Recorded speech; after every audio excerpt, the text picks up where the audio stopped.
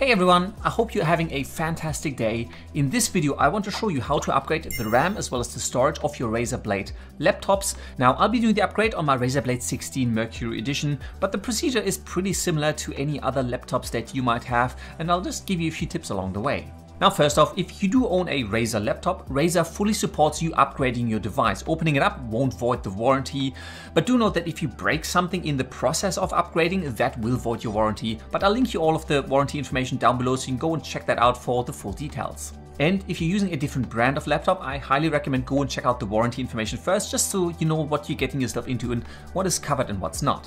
To do the upgrade, besides the actual components, you will need some specialized tools because laptops use very tiny screws. So I've got this little mini screwdriver kit here that I bought for cheap off Amazon, but I'll drop you links to that one as well as a couple of other nicer options down below so you can go and check that out.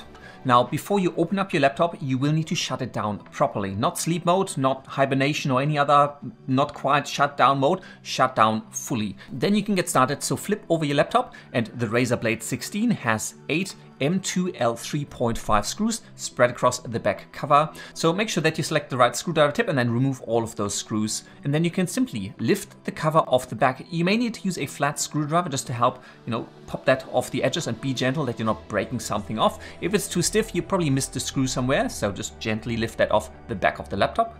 And you should immediately see the RAM slots right in the middle of the motherboard and the M2 SSD slots down the bottom left.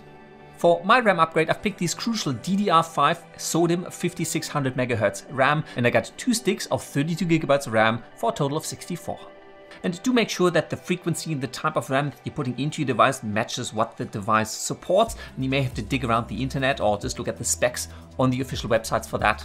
Now, replacing the RAM in your laptop is generally really easy. All you need to do is gently push apart the spring clips on the side of the RAM, and the RAM module should pop up, so you can just pull it right out. And then you can simply take your new RAM modules and slot them into the socket, making sure that the orientation on the RAM stick itself matches the orientation of the socket.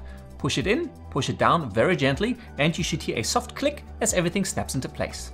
For the SSD upgrade, I'm reusing my trusty Samsung 970 EVO Plus 2TB SSD hard drive.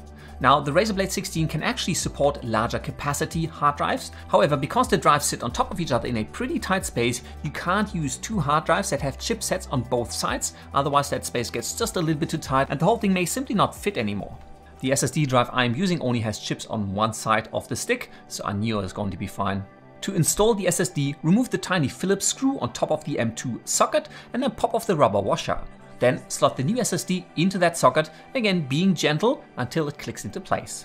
Push it down gently and then put the rubber washer back on and screw it back down without over tightening it. And that is it. The last part is putting everything back together, and I highly recommend only putting 1 or 2 screws into that back cover, just in case something doesn't quite work the way you expect it to. Then say a little prayer to the computer gods and turn it back on. And this is where I personally had a little heart attack because the laptop didn't turn back on. It stayed on a black screen. I could hear the fan spinning and the power light was flashing, but nothing came on the screen. After shutting the laptop all the way back down, I opened it back up and swapped the sticks around to see if I had gotten a bad stick. But my RAM sticks were fine. I was simply being too impatient. Due to the RAM swap, the first initial startup of the laptop simply took quite a lot longer than I expected, about 1 or 2 minutes, and here's a time-lapse video of me waiting for it to start up. But eventually the laptop booted up, the Razer logo came up, everything started up normally. Then checking my system information, I can now see that I've got 64 GB of RAM running at 5200 MHz. And if that gives you a moment to pause, on the official Razer website it says that they will get auto scale down to 5200 MHz, but I'm just throwing it out there in case that catches you out. The new SSD I had put in place also showed up with all of my files, so everything was fine. But as you can see, the procedure is pretty straightforward. As long as you have the right components for your particular laptop, you have the right tools, and you're gentle with what you're doing, you should generally be fine. Finally, just a quick note on why I upgraded my Razer Blade 16 to 64 GB of RAM. It already had 32 in it, and it had a 1TB SSD drive in it already. I do a lot of 3D work, a lot of video compositing, a lot of 4K editing, and stuff gets heavy fast, especially when I run a lot of different programs at the same time, like After Effects, Premiere Pro, Unreal Engine, Blender, Photoshop. I might have a whole bunch of stuff open, and a lot of these programs are pretty RAM hungry.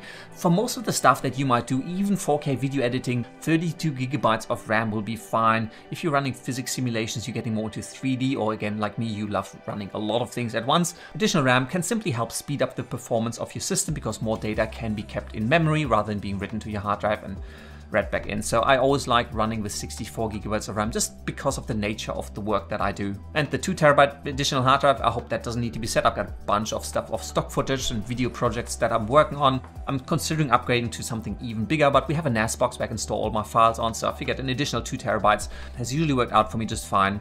But fortunately, the upgrade itself is pretty straightforward. Whether you're using a Razer laptop or you've got a different brand, it's a pretty simple procedure. Again, just check your warranty information on what is and isn't covered when you work with your device. But hopefully you found this video useful. If you would like to support me, please hit that like button, subscribe to the channel. It really makes a big difference and I really appreciate it. Any comments, questions or suggestions, just leave them down below the video. And with that, thank you very much for watching, and until next time, I will see you later.